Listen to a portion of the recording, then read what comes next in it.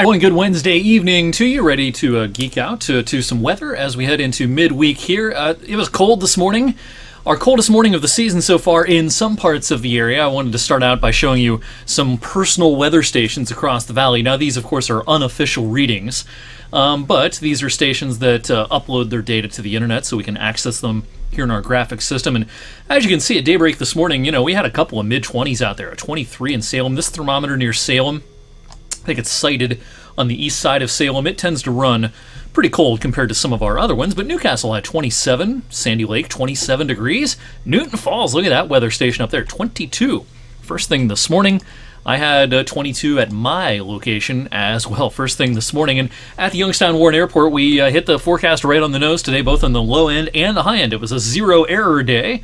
That's our favorite kind of a day. 27 this morning was the low there, 53 this afternoon. So it was a seasonable afternoon after that cold start to the day. Once again, the record books filled with 2019 once again today. 14, the record low on today's date in 2019. We were in the middle of a pretty harsh November cold snap 5 years ago, which did include, of course, some snowfall in addition to those unseasonably cold temperatures. Not going to see air cold enough for any sort of wintry shenanigans until 9 or 10 days from now. We'll talk about that later in the video. But in the meantime, we have a cold rain heading our way for our Thursday. Warm front is out here, and the rain that you see in Indianapolis and Louisville this evening, well, that's coming our way as we head towards daybreak tomorrow, and our Thursday will certainly get off to a soggy start. The warm front will try to usher in some warmer air, but it's not going to quite make it. We have 61 this evening in Lexington, Kentucky, 59 in Charleston, West Virginia. This front is only going to make it so far to the north before sort of fading away. So in addition to the rain pushing in, the cold air is going to stay locked in place, and we're going to have a pretty raw and chilly Thursday coming up with the raindrops and temperatures struggling to hit the mid-40s. Timing out the rain as many head off to work and school Thursday morning. If you're an early riser, it's probably not raining for the earliest of risers by about 7:30, 8:30 though. I think from west to east, rain is going to overspread the area, leading to a very soggy morning and midday across the valley. We haven't seen much in the way of change on our computer model projections as far as the rainfall totals on Thursday. The lion's share of this falling before, say, 7 p.m. Thursday evening.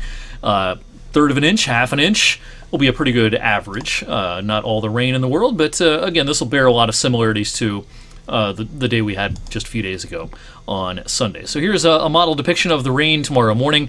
It may become a little more scattered in nature as we go into the afternoon, but that's splitting hairs a little bit. Just plan on just kind of a borderline washout for our Thursday. Now, as we go into Thursday night and into Friday morning, this whole system is going to kind of fall apart and kind of reorganize itself off the eastern seaboard. But we'll be left with a deck of low clouds and a trough of low pressure still kind of trying to linger, and therefore we've kept the chance into Friday of a few spits of drizzle, a passing shower as a possibility. I don't think Friday's nearly as rainy as Thursday, but I can't rule out a few raindrops trying to make for kind of a gloomy go of it at times on our Friday. We'll stay pretty cloudy into Friday night, and first thing Saturday morning. The clouds should thin, though, by Saturday afternoon, leading to uneventful weather for the upcoming weekend. And it'll stay pretty uneventful for the next several days once we get through a rainy Thursday. The longer range trends, though, a distinct pattern change looks to take place during the last third of November. This model depiction stops 8 days from now, next Thursday. A cutoff low pressure system strengthening over the upper Midwest, ridge popping out in the west, and so we've got an amplified jet stream, and this is going to establish itself for a little while, this ridge in the west, trough in the east kind of a pattern, and probably takes us into the week of Thanksgiving, and I think the air will be cold enough for some snowflakes. Of course, it's too early to get into any details on that, but I think the lake effect can be a factor for some areas downwind of the Great Lakes next weekend. So again, we're talking about 10 days from now.